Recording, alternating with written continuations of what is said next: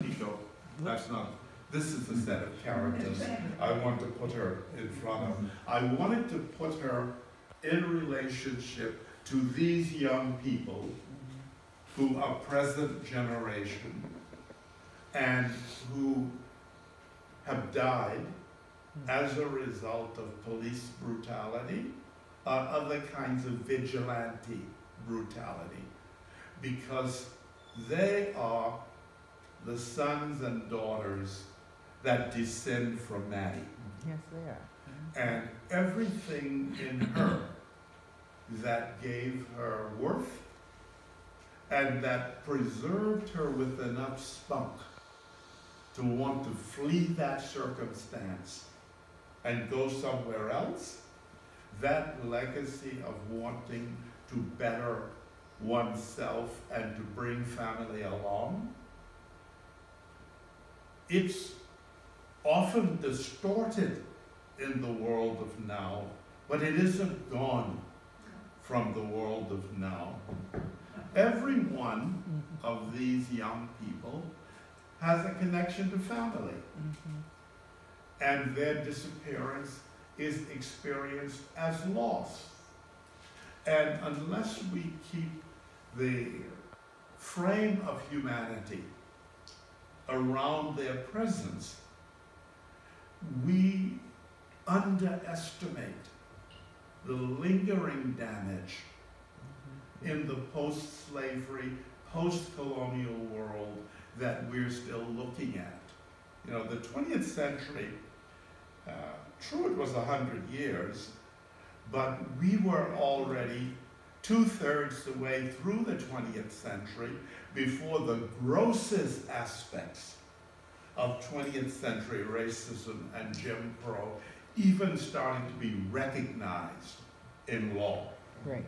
So when you think about the aftermath of all of that, it really is what we're looking at in our daily experience.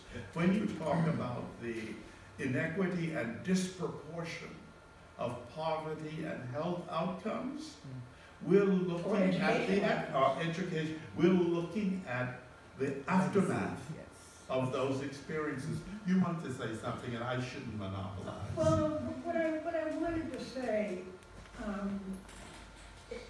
wanted to say something about why have these conversations about work like Larry's and the issues that it raises.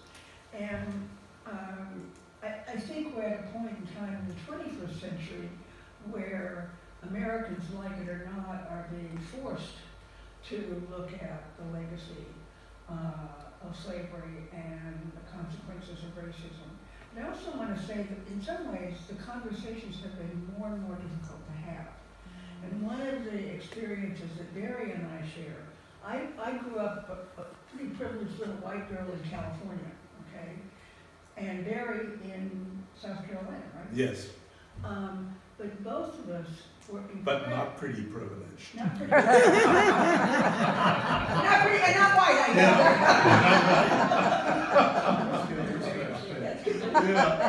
But we both had our lives, our young lives, changed by the murder of Emmett Till. And that murder, I was 14 or 15, you were younger. Yeah, I was younger. I was. Barry was 11. Understandably terrified by that.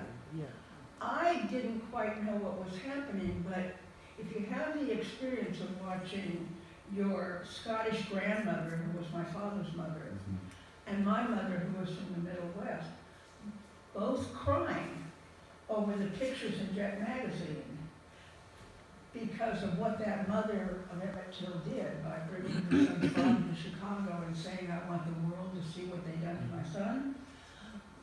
I, as a young, privileged white girl, got to see the impact of one black woman and one child's death on the world.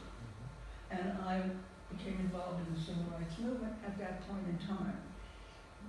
Being part of the civil rights movement then was a really ennobling experience. It changed my life, it changed the trajectory of my life, and a lot of other lives. But I miss that interaction now. because as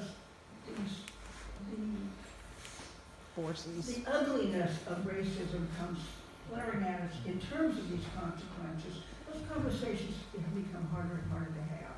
And one of the things Barry and I agreed with is that having these conversations is important, and art is a powerful way of catalyzing those social conversations. justice. So that's what I wanted to say. Well, I believe that